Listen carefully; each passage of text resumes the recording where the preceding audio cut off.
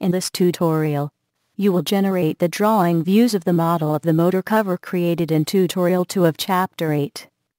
You will generate the front view, top view, align section views, from the top view, detail view, and the isometric view. Make sure you must open the part file of motor cover before starting the drawing file. Next, to start the drawing file, select File from the menu bar. Next, select New from the cascading menu. The new dialog box is displayed. Select Drawing option from the List of Types list box. Next, choose the OK button. Select the A4 ISO option from the Format drop-down dialog box. If it is not selected, choose the OK button. A new file is started in the drafting workbench. Select Sheet 1 from the specification tree and choose the Properties options from the contextual menu. The Properties dialog box is displayed. Select the third angle standard radio button and choose the OK button. Next, choose the Front View button from the Projections toolbar. You are prompted to select a reference plane on a 3D geometry.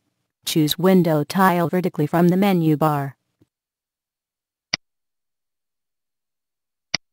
Select the YZ plane from the specification tree of the part window. Next, click on the Maximize button of the drafting file. The preview of the view is displayed on the drawing view, and the knob is also displayed on the top right of the drawing sheet.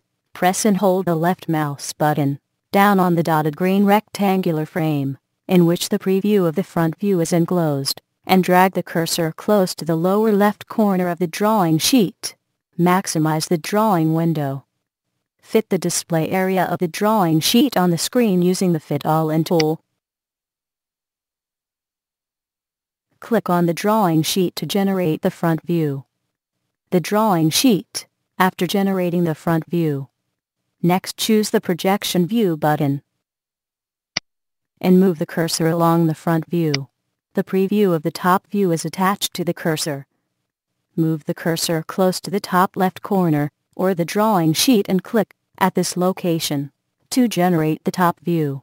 You will notice that an underline is displayed on the front view in the specification tree. This implies that the front view is the main view, and the projected view will be generated using the front view as the parent view. Next, right-click on the front view from the specification tree. The contextual menu is displayed. Select Properties.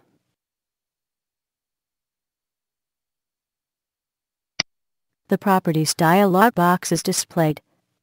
Select the Axis checkbox from the dress-up area. Next, choose the OK button. Now, Axis is displayed in the front view.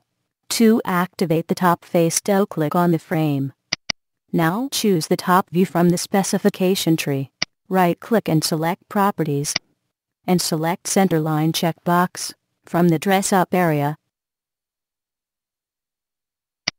And choose OK. Choose the Align Section View button from the Sections toolbar. Next, you need to define the section plane by sketching the section lines. You need to make sure that the vertical line of the sketch is drawn first. Double-click on the end point of the line drawn later to exit the Line tool. The preview of the Align Section View is attached to the cursor.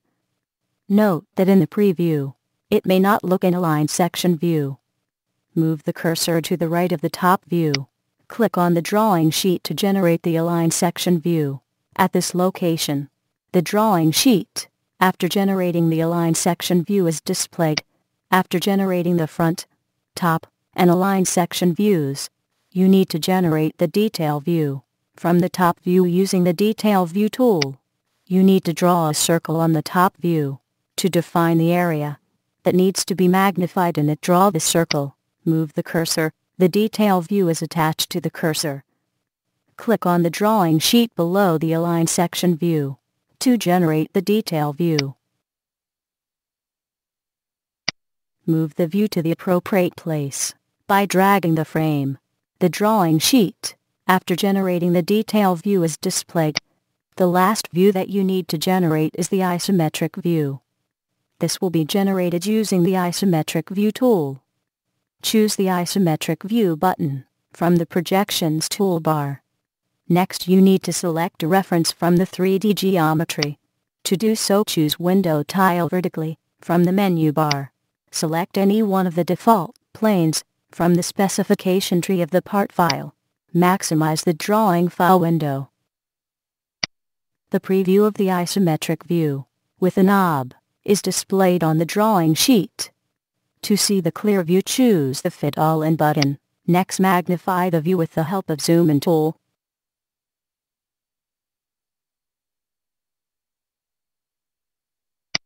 Drag the preview of the isometric view close to the upper right corner of the drawing sheet by holding the view frame.